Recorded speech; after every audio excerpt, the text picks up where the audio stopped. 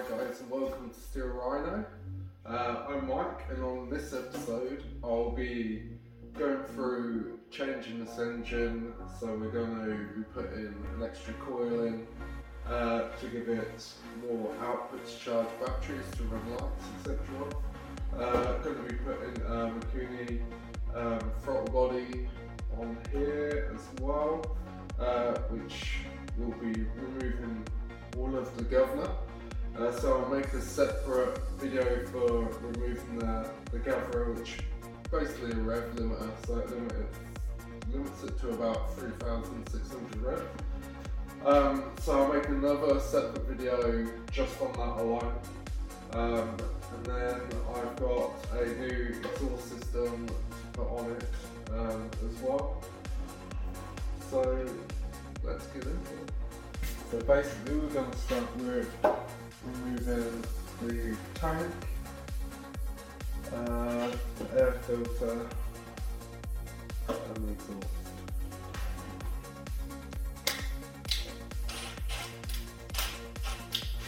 So the tank is just held on by 4 bolts.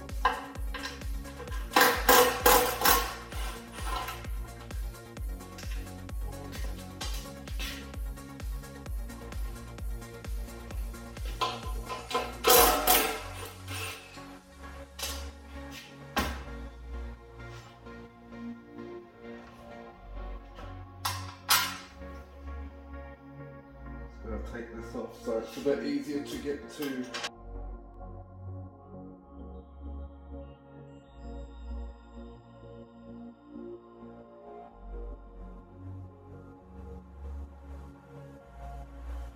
Now there's a little clip just on the bottom here that I'll have to take off and get the top off.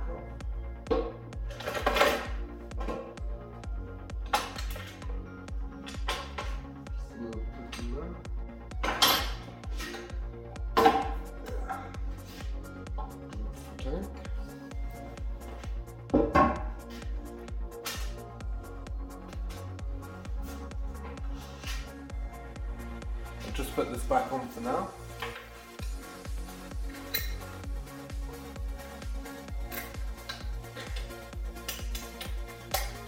Now we'll take the filter off.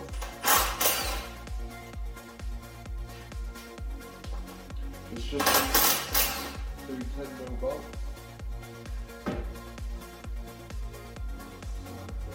There's a little breather pipe on the back.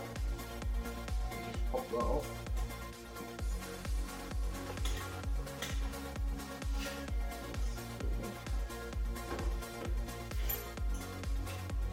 That's the breather pipe I was talking about. Now you can see everything a bit clearer. So this is your throttle body. We'll be changing that to a Mikuni, which will just give it better throttle response and a bit more power. So your governor is this arm here. So what that does is when you are pulling on the throttle, it will get up to about 3,600 revs. Then this spring will kick in, which will then turn the throttle down, and just basically it just keeps it on that limit, and you won't be able to go over 3,600 revs. So you can remove that, and then it lets it rev up to about 5,000. But I do not recommend doing that without getting a billet flywheel for these engines, which goes in here, because they run a cast iron flywheel, and they have been known on a rare occasion to get cracks and then explode. So if you are going to take off the governor, I highly recommend to put a billet flywheel. I will put a link in the video below for them, and they're pretty expensive, but if you want your engine to last and you want to be safe, highly recommend buying one of those. And I'm going to show you how to put a secondary coil in to give you more amperage, so you can run a battery and lights and anything else that you like to run on your kart.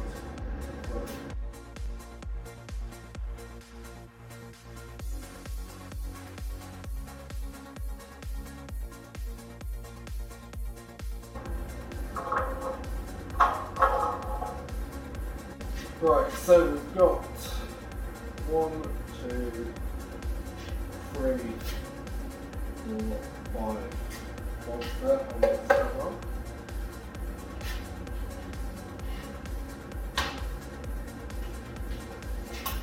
I might just take this cover off first and just show you what's inside.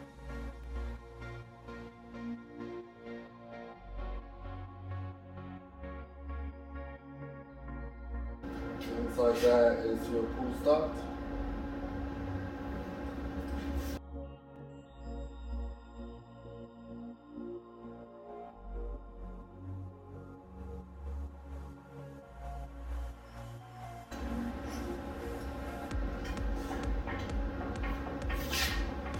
As I'm going to be changing this to Mikuni Carb, I'm just going to take this off from now.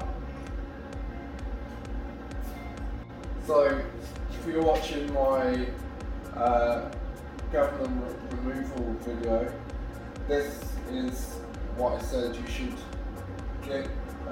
Swap this cast wheel out for a billet aluminium flywheel.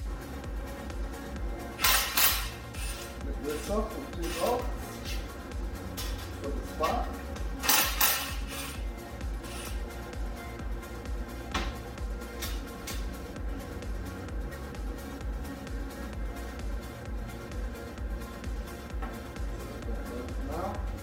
So the bolt that holds the flywheel on is 24mm.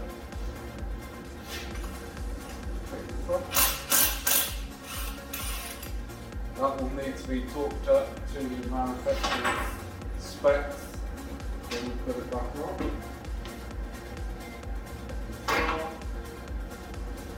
Right, now this just needs a little tap, so put the nut back on. Just gently pry behind the wheel. Give it a little tap.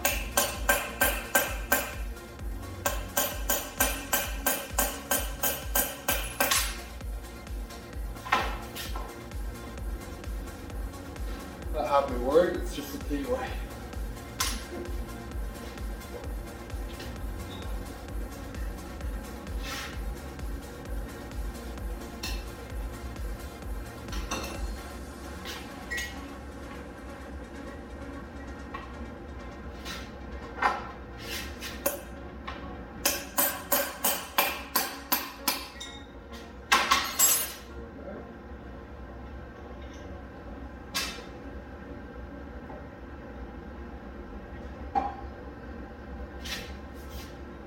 Flywheel and cast iron, you can see if that cracks, and that'll do a fair bit of damage. So on the inside here we have 2 plates, and these are used for charging your coils up. But as you can see on the engine we only have 1 coil at the moment, so they do give you bolt holes for a secondary coil, so that's what we're going to do now.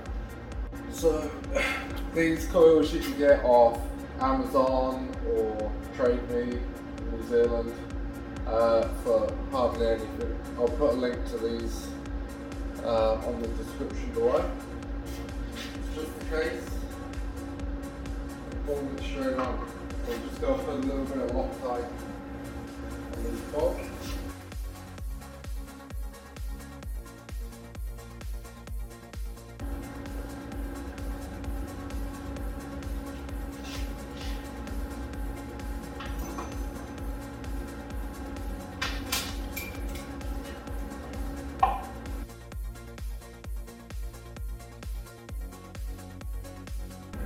So now I've just put a couple of cable ties to hold that cable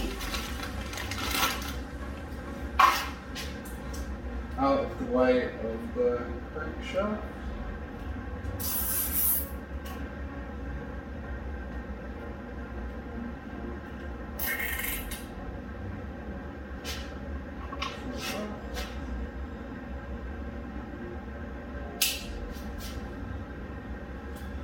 And then you can see here there's a clamp holding the other wire, and a little plate here holding the wire, and then a rubber grommet. So we're just gonna loosen both of those off and lead this cable through in the same direction.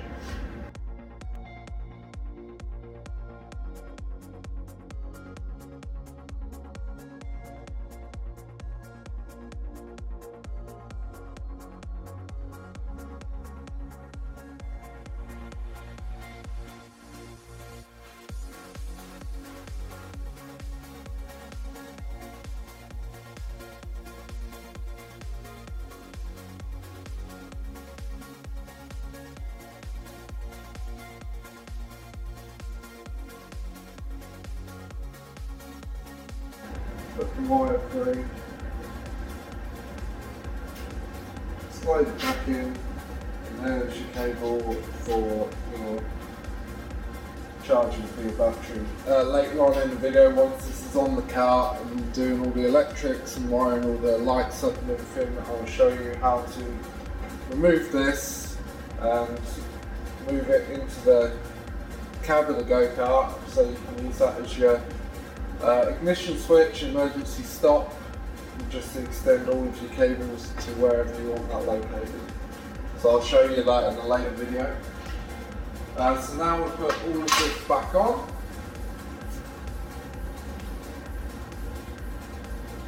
So it's a case of getting the flame on, load it back up.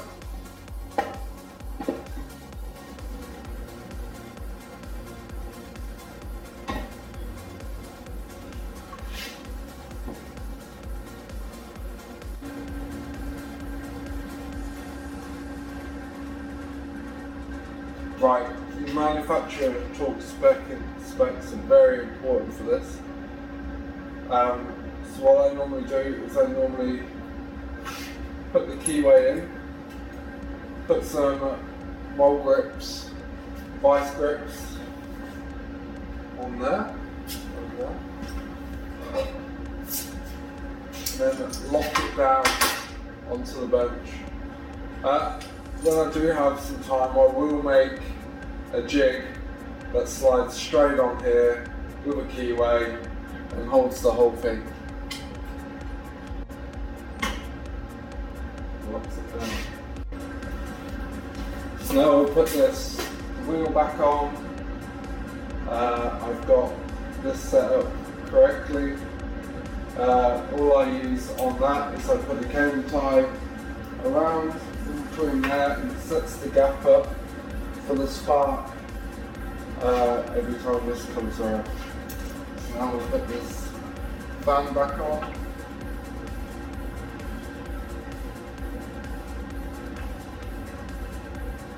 Then the cup, full start cup.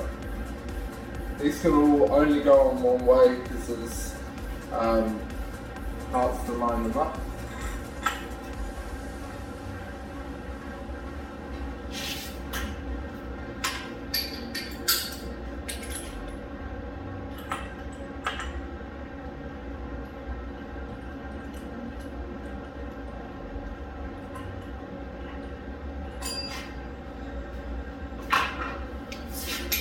So the torque spec I've looked at for this is 74 Newton meters for me.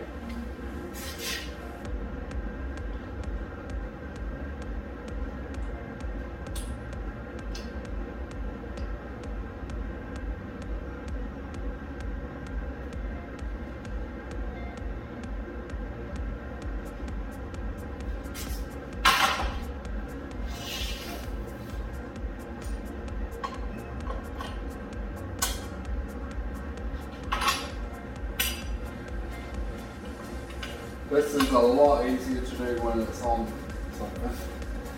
I might even make a mount on this bench to bolt these engines down.